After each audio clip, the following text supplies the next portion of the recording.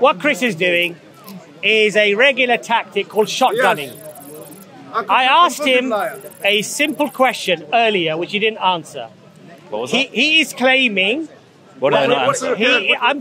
Relax, Chris. Yeah, relax. I I will let you know. Okay. Just hold on. Be patient. Let me build up to it. Yes. Right. If your claim is that when the Prophet Muhammad, peace be upon him, revealed the wahi that he received, the Qur'an that he received to the people, and they did not preserve it, if that's your claim, then on balance of probability, you need to show me how 95% of the world reads Hafs al-Asim, and a 5-year-old, a 3-year-old, even if he's blind, he can correct an imam from a different global location, whether it's America or whether it's Egypt.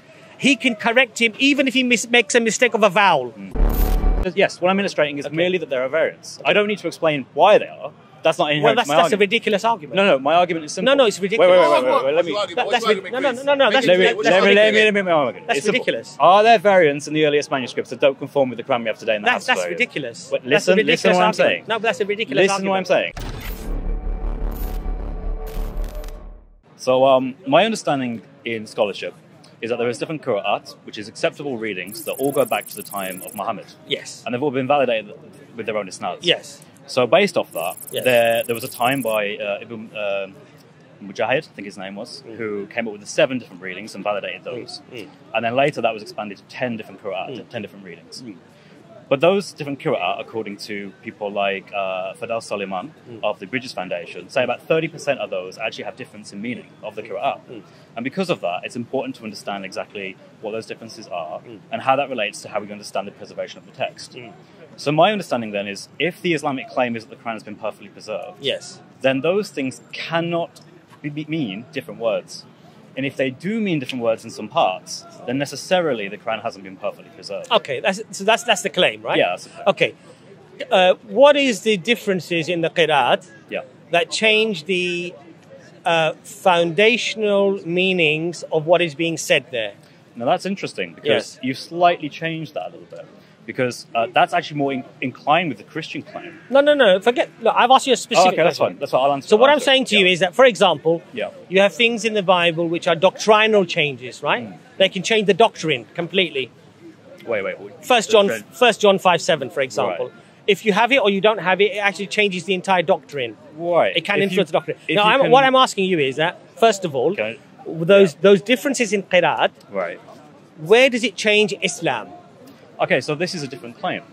No, it's an important one. So let me just illustrate this. The Quran is said to be perfectly preserved. Yes. No word has changed, no letter has changed, no vowel, no nothing. Yes. But they have, though. No. But there's different qira'at with different vowels. Okay, where do you get the information of the different qira'at being revealed right back to the Prophet Muhammad? From an Islamic foundation, no. religious foundation. Oh, so I'm just telling you how I know about this. Okay. Right. So, from our sources. Yeah, from your sources, yeah. So our sources are telling you that the Prophet Muhammad sallallahu alaihi wasallam, when he was given the revelation from Gabriel, he said, "And recite it to me another way, and another way." Okay, and he was different. Hold on a second. Okay, sure. And he was given these qira'at, right? The different aruf, right? Aruf, right. Different ways of reciting the Quran. I agree. Right. Yeah. Now, I explained to you previously in our previous conversation. This was done as a mercy to the people who had different dialects. So, for example, if I go up north and somebody says to me, "Hey, Abbas, do you want a lake?" Right? What does that mean? Right. Do you want a lake? In London, a lake would be a body of water. But for a northerner, that would mean, do you want to play? So this is a different dialect. Sure. So to accommodate the different dialects and ensure access to the different tribes of Arabia, the Prophet Muhammad, and this is from our sources. Now the important thing is, this is not something that is being discovered centuries later, corruption or change. This is a dialectal mercy given by Allah subhanahu wa ta'ala directly from God, and we believe that those words are preserved. Yes. So just to come back to that, Islamic scholars won't hold that opinion. And the reason they don't hold the opinion is because the hadith that is sahih, that is authentic, talks about 2 different people who both came from the same area having disagreements about that aruf. So what? And they go, doesn't, so it's that doesn't not mean anything. dialects. No, it doesn't mean anything. That's why scholars don't say it's dialects. So if you're telling me that there were some companions, maybe, who recited the Quran wrong, that's okay. That's acceptable. That happens. They recited it differently. They heard it. Yes. One became very upset with the other, and he dragged him to Muhammad, and he said, recite to Muhammad what you said of the Quran in this particular surah. Yes. And he recited it his way, and the other guys recited it his way, and Muhammad said they are both correct. Yes. But they both came from the same area, so they would have both spoke with the same dialect. So this is not different dialects. That's a preposterous claim now. No. It is. No, it is. So I had this conversation with Muhammad Hijab, and he confirmed this. No. The incident is from our records. Yeah, I'm quoting your record. I can quote the hadith, by the way, if you want me to. I'm aware of the hadith. Right, so you know it's two people from the same geographical area. Even then, it's irrelevant. I'll tell you why it's irrelevant. I'll tell you why it's irrelevant. Okay. Because who authenticated the correctness of the reading? Okay, so Muhammad does. Prophet Muhammad, peace be upon him. Who was Prophet Muhammad? The one who received the revelation. And it came in 7 different modes. But the point is this. But not dialects. The point is this. Do we have today a preserved copy of the Quran as was revealed by the Prophet Muhammad, peace be upon him? According to Muhammad now hold on a second. Okay. Hafs al-Asim, which is one of the readings, the most common one. Is the most common one. 95% of the world read Hafs al-Asim. Absolutely. Right. Now, I gave you a very logical and rational example previously. I don't know whether you've forgotten it or not. If Hafs al-Asim, which goes right back to the Prophet Muhammad, peace be upon him, was not a preserved text, then today, if, as you claim, manipulation, corruption, or errors had crept in, you will never get a unified global reading of a text, ever. Because I'll tell you why. You'll never be able to show me an example where things were manipulated and corrupted dramatically, where they spread through a large geographical area and they somehow unified the one reading after centuries. It doesn't happen unless you have an exceptional amount of evidence to provide to show that somehow this mechanism was the mechanism that was used to unify. You don't have that. So what I would say is this. First of all, actually, according to your own Islamic sources, there was a recension. There was the Uthmanic recension, in which there were different codexes that were present. There was Ubay ibn Ka'b, he had his own Musaf, his own codex, right? Yes. And his differed compared to what we have today. Yes. Right, so there was a ijma, there was consensus, Yes. given the Uthmanic period, Yes. about what should be in the Quran and what shouldn't. Yes. And how did Uthman go about that? So he evaluated the different codices, right? So there was an Ubay one, the Abdullah ibn Masud one. So he there had was the one under Hafs's pillar. No. So the one under Hafs's, Hafsa radiallahu anha, the pillow that was there. Right. But what did Uthman do? He formed a committee. Yeah. He had the reciters, the people who memorized the Quran, the memorizers, and those who'd written it down. And there had to be 2 witnesses to every text, confirmed by the memorizers. And when the Quran was then compiled, it was compared to the one under the pillar of Hafsa. And it was collaborated. And the companions all agreed, including the hundreds of memorizers, that this was the Quran as it was revealed to the Prophet Muhammad, peace be upon him. Now, the important thing here is this. Can I just address before you do that, right? How many years after the Prophet, peace be upon him, passed away, was this committee formed? 20 years. Within 20 years. Muhammad died in 632, the committee was in 652. Within 20 years, right? So whilst those memorizers were still alive, this committee was formed. While the written text, the parchments were around, this committee was formed. And the companions unanimously agreed that this Quran... They didn't agree. Is the Quran. Absolutely, they agreed. Abdullah ibn Masud disagreed. There's even hadith that says he disagreed. There's a hadith. What was the disagreement? The disagreement was the fact that he did not take all that he recites. No. Be specific. What was the disagreement? Let me give you a hadith. What was the disagreement? There is a Sahih hadith where Abdullah ibn Masud is said to be upset because Uthman did not take all that he recited and heard from the Prophet. And he's critiquing Zayd bin Thabit, who was the main scribe, the person who went around collating. I don't think that hadith is even a sahih. That is sahih. Yeah. Do you want to prove it? Yeah, please do. Okay. But also, the claim that you've just made here, what was his contention? His contention was that there are things that he heard from the Prophet that were not included. No. What was it? What was his contention? Exactly that. What I just said. No. His contention was Surah Fatiha. He wanted It could have been that. in his So- codex. so he had Surah in Fatiha as his one codex. difference, yeah. How many surahs? Surah 1, Surah Fatiha. Yeah. He was wanted one. that included before every surah. That was one of his contentions, right? Well, no. And he- the he reason said- and the he reason said it why wasn't Quran. and the reason why he said that Yeah. was because we read Surah Fatiha before every surah when we recite the obligatory portions of the Quran in our prayers. So if in every rak'ah, in every kneel of the prayer, we read Surah Fatiha. So that was the contention. And by the way, upon dying, did Ibn Masud ever argue upon dying that this was not the Quran? No. He was in agreement that this was the Quran as it was revealed. It was not. Because how many surahs did Abdullah ibn Masud's codex have? Ibn Masud, قل هو الأحد قل أعوذ برب الفلق and قل أعوذ برب الناس, the three last surahs of the Quran, Right. that amount to around 12 or 14 ayahs. Right. Because these were regarded as a supplication, a dua as well that was made, and he felt that they were not to be included in the Quran. Yep, exactly. But that's not the point though. So these are 12 verses, Right. 12 or 13 verses, Yep. out of over 6,000 verses, and he was reciting them. And before he passed away, he was in agreement that this Quran was the Quran as it was revealed by the Prophet Muhammad, peace be upon him.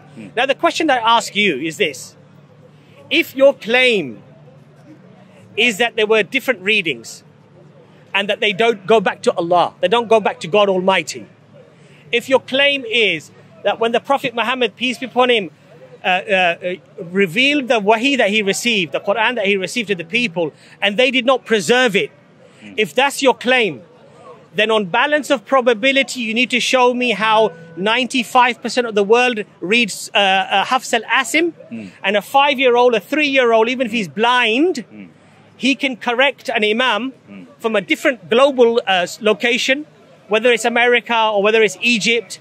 He can correct him even if he makes a mistake of a vowel. Now, you need to show me the mechanism of how that can happen, unless it's preservation. Now, you know what the amazing thing here is this? If you look at that first banner there, quite, respect, you've been talking for a bit, quite can I? eloquently, I think, Yeah. and quite beautifully suggests that even amongst non-Muslim experts who studied the manuscript evidence, studied the history, that they claim it was a fixed text and a preserved text. In fact, Angelica Neuwirth, one of the most foremost experts in Germany, come in now? she says that the mass of manuscripts that are found, far from disproving preservation, have only confirmed it. Okay, well, that's not true at all in scholarship. So, for example, the I just manuscript told you about a called scholar. Huh? Okay, I just fine. told you about a scholar, very Right, okay, renowned, okay, Arthur world Jeffrey. famous. Arthur Jeffrey in the 50s knew there were variants in Al-Fatiha that go back to Ibn Masud. Like, there we go. Okay. it's not difficult for me to know this. Okay. Okay, I can quote other scholars that do as well. Dr. Yeah. Daniel Brubaker, he knows about it as well. Daniel Yasser Brubaker. Nasser, I think, or Okay. whatever his name. Okay. He also says they're right. Okay. Everyone knows they're right. Okay. Right? But in your actual traditions, Yes. it talks about this. Okay. The interesting thing is that today, Muslims take a more conservative view of their scripture than the early Muslims, the Sahaba, did of themselves. That's your opinion. Well, no, there It's wrong. is Sahih Hadith where Ibn Masud says they do not take everything that I recite. What is it? It's something like I had memorized 70 surahs by the time before Zayd bin Thabit was even born. And who did Muhammad say was one of the master reciters of the Quran? Okay, Abdullah you're ibn Masud. raising multiple points there, right? Okay, So but the first point you was- made many points before. Yeah, the right? first point was you said you've Right. quoted apparent academics, who are saying that the Quran. Well, I say apparent. I'll tell you why Yeah. apparent. Well, first of all, his notion of in the 50s, Yeah. many of the Sana manuscripts have been recently discovered. Right, you know that they have a So- palimpsest and they are different from what we read No, today. hold on yeah? a second. Okay. There are thousands of manuscripts that were found in Sana and that have been digitalized Yeah, the Sana manuscripts. recently. Yeah. So he was not even privy to that information. That's the first thing. Sure, but the Sana manuscript. Hold on a second. Okay, you just made a point. You just made a point. Hold on a second. You just made a point. No, but I'm going through your academia But I have that you've something to raised. say about that. You can do. You can refer back to me. You see, you're making you more raised the points. point of Brubaker. Yes, that's another one. Yeah. Brubaker's work has been widely criticized Okay, why? because his methodology, even as a layperson, was highly dubious. You're aware that... Hold on a second before you go on. You won't let me make another No. point. Hold on a Okay. second. Now, for the brothers and sisters who are watching the video, Brother Mansoor, Brother Farid, and Brother Ijaz, they wrote a 300-page rebuttal of the sham that Brubaker provided in his work. Right. Brubaker's work is about 150 pages. They did, mashallah, a rebuttal of 300 pages, providing evidence as to why his methodology is dubious. What did Brubaker and is weak. find? No, hold on a second. Hold on a second. So you're not making me make a point. I'm going to make the point. I'm going to make the point. You've got to summarize yourself quickly. Where Brubaker's methodology falls apart is he claims in his own book he didn't have the time to go to multiple sources to collaborate what he's saying. So he found some variance. That's not what he tried. Hold on a second. He found some variation somewhere where there could have been scribal errors. Yeah, there was, and he's demonstrated. And he literally printed off. Right? And he attributed that to the corruption of the Qur'an. Right, so he found... Wait. No. You have made many points. I haven't finished that point. No, but you've said things I am challenging. I haven't finished the full... I haven't finished the full point of Brubaker. You keep making more points. No, I'm just making it about Brubaker. I'm going to speak now. No. You've been speaking for a long time. No, I'm going to explain to you about... what Brubaker actually found. Chris, you're not being fair. No, you're not being fair. Because I let you speak for a long time. And I disagree with what you're saying. Once I give you... Yep, this is dialogue. Once I give you... Look, if you ask me a question and you mention Brubaker, I can't give you a yes or a no answer. You simply need to say, no. His methodology, it's not valid. No. I have to give you... giving a speech. I have to give you the reasons why his methodology is weak. You gave me one. Now I'm going to reply. I haven't completed my answer. You have said I haven't completed my answer. Chris, Chris, I'll give you 5 minutes afterwards if you want 5 minutes. Okay. But I'm going to finish my point. All right then. Okay. Then. So the first thing is, he says he didn't have time to go through the multiple manuscripts. Okay. When you do critical scholarship on textual criticism, there are certain criteria that you must follow in order to have fairness and robustness of your work. So if you find errors, how do you distinguish between a scribal error and a genuine corruption? So what you would do is you would look at other manuscripts. You would look at other manuscripts at that time that would either confirm or contradict your theory. He didn't do that.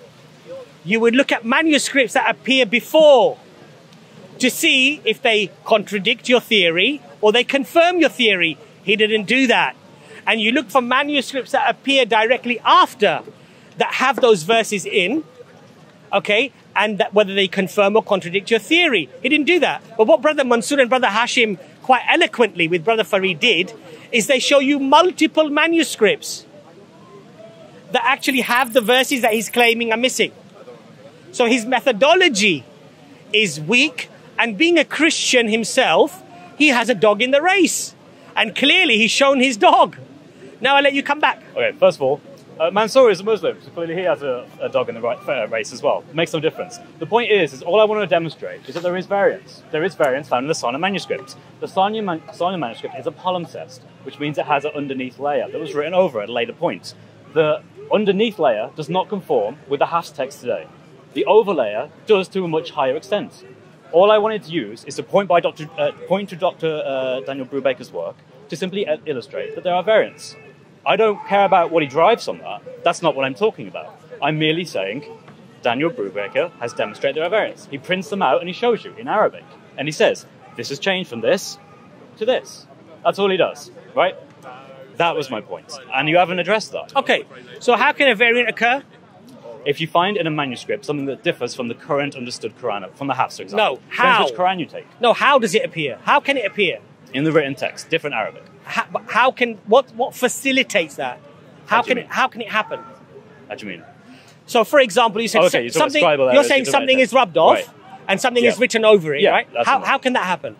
So, a later author comes around, or scribe, and he actually changes the text. Right. So he illustrates there are different kinds of these, right? So some are in the manuscripts have been rubbed out and written over. Some have been just completely erased, and sometimes have been like additions added slightly. Yeah. And there are different types that you can find, right? So one way is direct corruption, somebody deliberately doing that. What's the other way that can happen? You can say it's a scribal error. Yes. Which is fine. Yes. Either way, I'm happy with that. Yeah.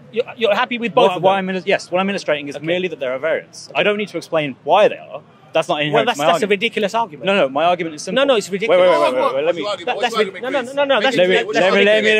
That's ridiculous. Are there variants in the earliest manuscripts that don't conform with the Quran we have today? That's ridiculous. But listen to what I'm saying. No, but that's a ridiculous argument. Listen to what I'm saying. And this is what I was arguing before, but no one understood what I was getting at. Chris. Let me explain. See, you're trying to interrupt me. No, I'm not. It's a ridiculous argument. You're interrupting me. You finished your point. You did. Oh, now that matters. No, you finished your point. point. We were doing 5 minutes, 5 minutes. No. You asked me a question. Okay, let me make this point. You asked me a question. Make this point. You can respond. But you asked me a question, didn't you? Listen, there is variance in the earliest Qurans that we have that don't conform with what we have today. There are insertions, there are additions, there are replacements, there are copying over.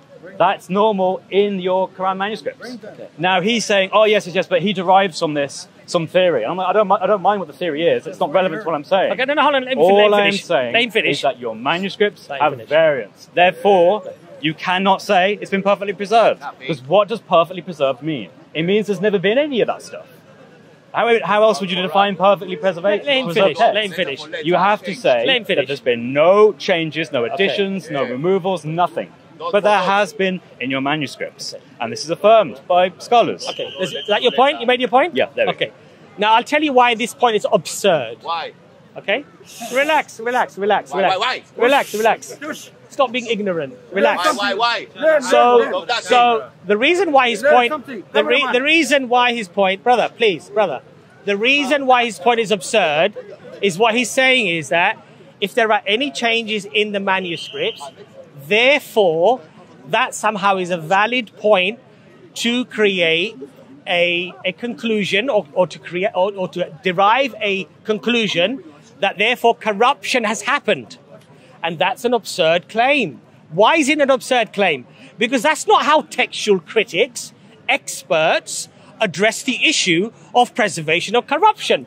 Because, of course, there can be human beings who can make a mistake while writing something. So, for example, what do textual critics do? Sometimes they look at certain errors, like, for example, if the last word is the same as the first word is the same first word as the next line, sometimes a textual writer might miss the next line out because he thinks he's already written that line in. So what textual critics will do is they will decipher, Chris. This is why it's important to decipher mistakes and errors from corruption or from change. And how do they do that? Look at the methodology. It's quite robust. So if you do find an error, let's say you find an error in manuscript A, what you would do is you would compare it to numerous manuscripts that appear just before and during and after. And if they all have that word in, you can then assume that there's an issue with the accuracy of particularly that scribe, right? Now, does that mean, therefore, that there's corruption or there's a scribal error? It means that there's a scribal error. Nobody's claiming, no Muslim is claiming that everything that is written down by Muslims, every word that they wrote down was accurate and it was preserved. Nobody's claiming that. Oh, that's interesting. However, I like that. Now, let's hold on a second. Let's explain that. However, it's gone out the window.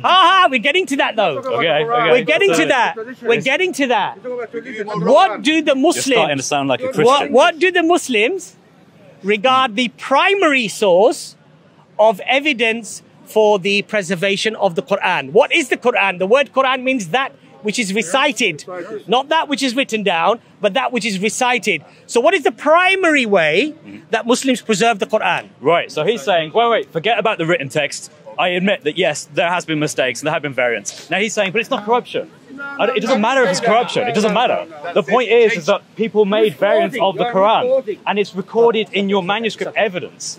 You can't get out of this. We have the same thing in the Bible. There are variants in biblical texts. It's common sense. Unless you think Allah sends lightning bolts down and stops any Quranic scholar from making errors, of course there will be variants. And guess what? People argued about which was the correct one. Abdullah ibn Masud argued. Ubay ibn Ka'b argued. They had different number of surahs in their codexes. It had to be understood by consensus what the Quran actually was. And can you remember, Muhammad, according to your hadith, sent down the Quran in Haruf. The recitation came in 7 different modes, right? That weren't just dialects, as I demonstrated earlier. Now, what happened to those Aruf? Where are they? Tell me where they are today. Can any Muslim tell me where they are? We have people. Can you tell me where they are? Can you tell me where all the different modes are for every different Hold on word? a second. Before we ask another question. Okay, no. I'll You're asking. You're shotgunning now, aren't you? Okay. The question that I asked you, which was a very important question right at the end, was what is our primary source of preservation? Can you answer that question? Okay, sure. So he's going to make the argument that the primary Forget source... what I'm going to make the argument. I'm answering you. I'm answering you. The primary source for what he believes is that it comes from an oral tradition, right? Fair enough. But the oral tradition eventually becomes a written tradition. You have to write it down at some point, and how you write it down depends on what you're saying. What happens when different Muslims living in different areas say different things? What happens? It gets written down differently, guys. Has it been? Common sense. Yes. Has it been? Ubay ibn Ka'b, one of the master reciters of the Quran according to Muhammad himself, according to your hadith. He had 116 surahs in his Musaf. Yeah. What? There's only 114 surahs in today's Quran. Why did he have 2 extra? Abdullah ibn Masud, he had 111. Why did he have 111? Because he disagreed. Because he had a different understanding of what was Quran and what wasn't. This had to be rectified, and it was in the Uthmanic recension. This is why it makes no sense, according to your own resources, according to the Sahaba. They never had this view. They never had the view that there was one perfect Quran and it's never been changed whatsoever. No, they understood that there were ongoing debates within the Muslim community about what the Quran was and how do they understand this. And this is why, later on, you have people like Ibn Mujahid who said there are 7 Qira'at, which is different from the Aruf. Qira'at is not Aruf. And they all go back to Muhammad and it's all okay. In other words, yeah, there were all these different Qurans, but they all go back to Muhammad, so it's fine. Okay. So the question that I asked him was, what is the primary way that Muslims preserve the Quran? And he said 5 seconds, 10 seconds. This is what he's going to claim. And then he went into a long speech about this Sahaba didn't agree, that Sahaba didn't agree, or whatever. Okay. The reality is that the oral tradition is the tradition that is our primary source. Now, did Prophet Muhammad, peace be upon him, compile the Quran in his lifetime? No. Why didn't he do that? Because it wasn't the primary source. If it was important that it had to be written down, wouldn't the Prophet Muhammad instruct the companions, write it and compile the book right in front of me? But he didn't do that. Why? Because the Quran, the very word, means that which is recited. And the Sahaba, the companions, they memorized the Quran and they agreed differently. They agreed with the Uthmanic Quran that this is the Quran that goes back to the Prophet Muhammad, peace be upon him. Now, if his claim is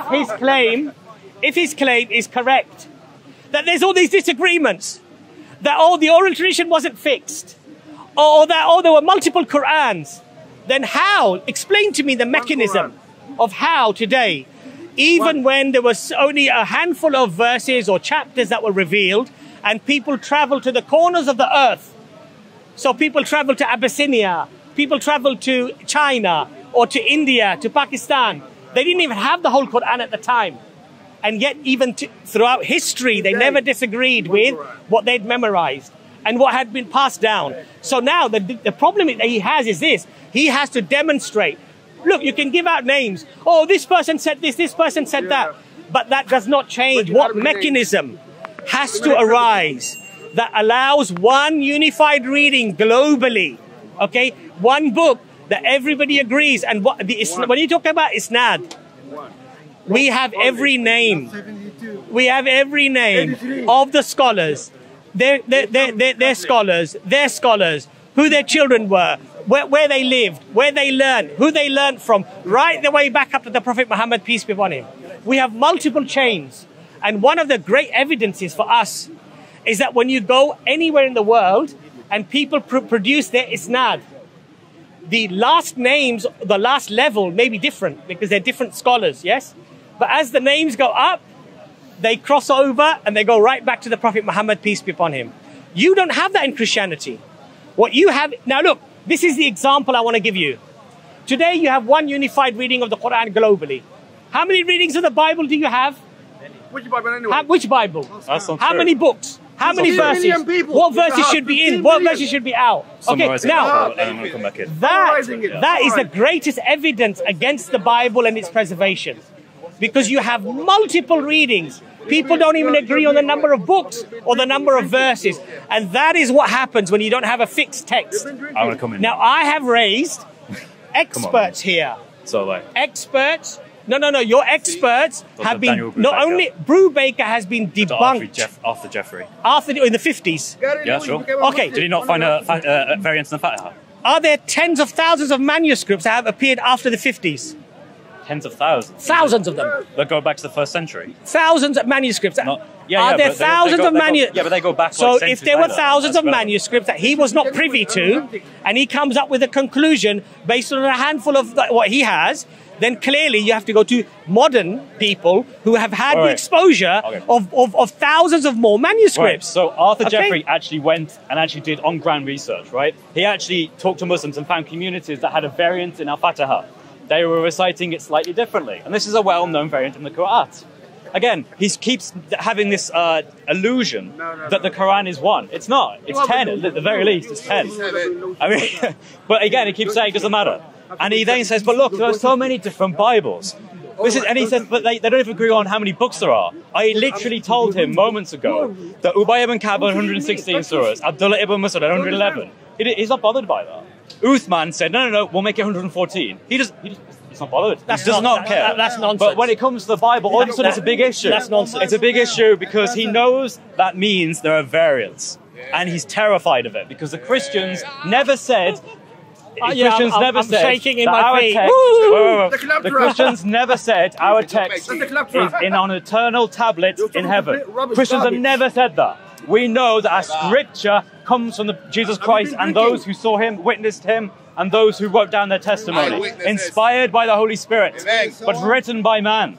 But in Islam, you don't have that concept. It has to go back to this eternal tablet. But which Quran? Which Qira'ah? Is it the Hafs? Is it the Warsh? Is it Al-Dori? Which one is it? This one.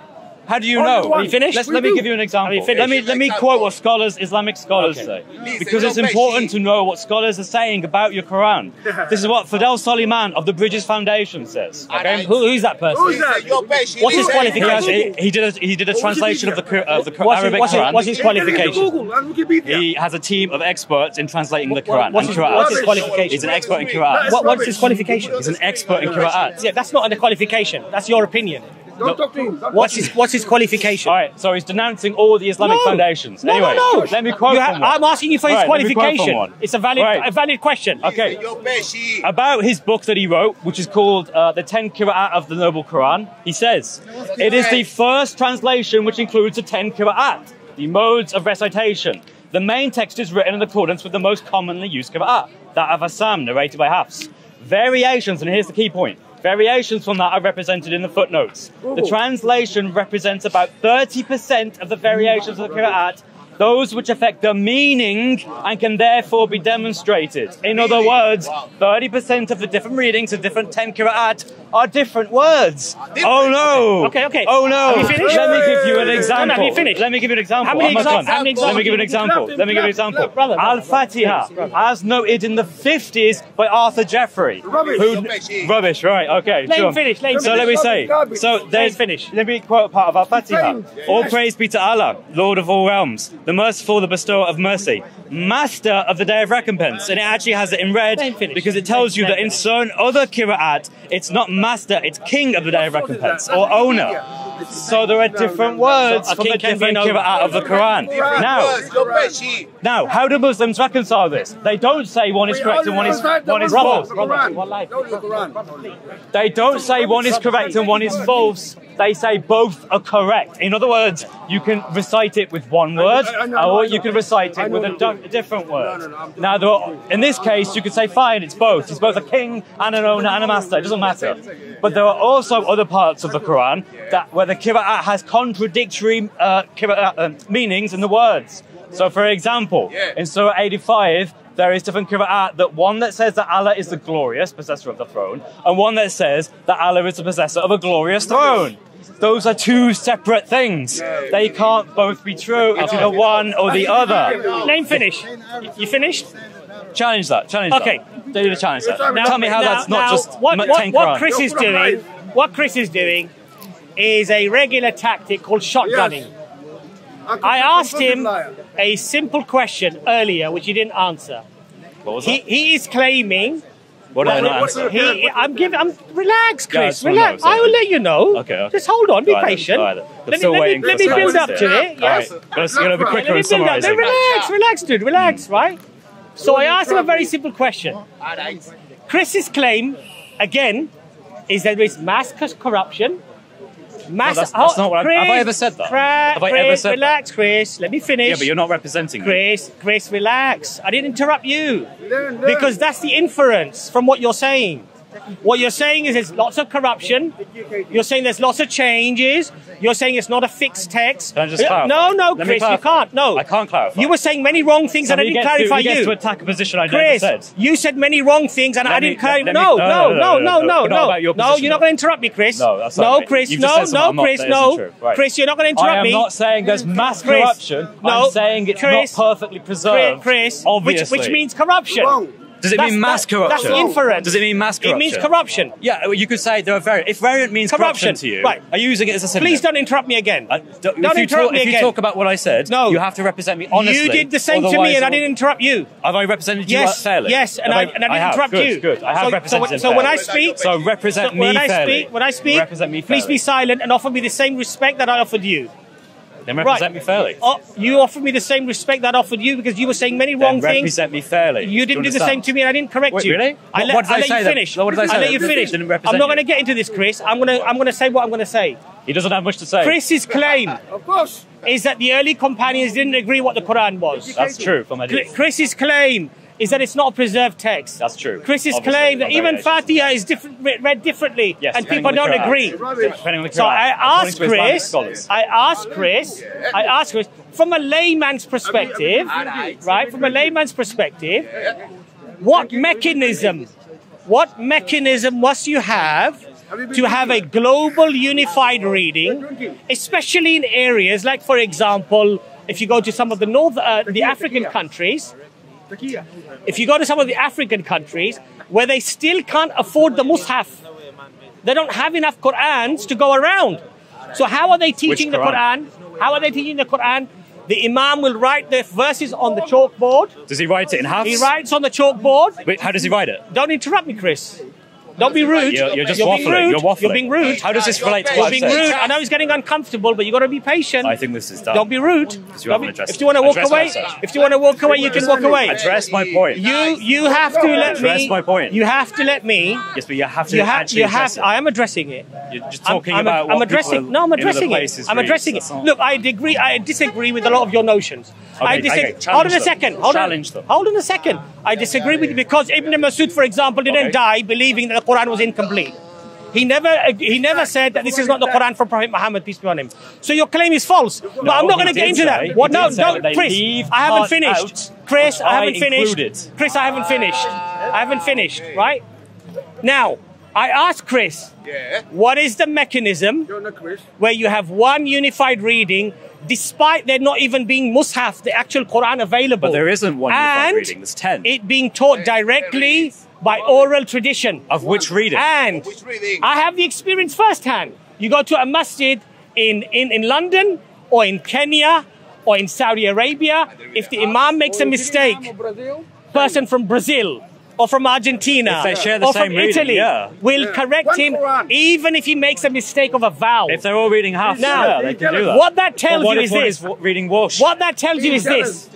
If a 3-year-old today, and by the way, you can go on YouTube and check it out yourself. 5-year-old, 3-year-old, 6-year-old. Notice how his argument is, look at all these kids who can memorize the Quran. How great is it? Don't interrupt. You're being rude. But no, you're not addressing my point. I don't care, Chris. I don't care. You're not addressing my point. I don't care. Okay, so first of all, no, I don't care. How many readings I don't care. there was? Either you let me speak or walk away. How many readings? Either you let me talk or you walk away. Because you said there's one reading. Either you let me talk or you walk away. Has he addressed what I've said? I said to you before we started this discussion, because I know how you work.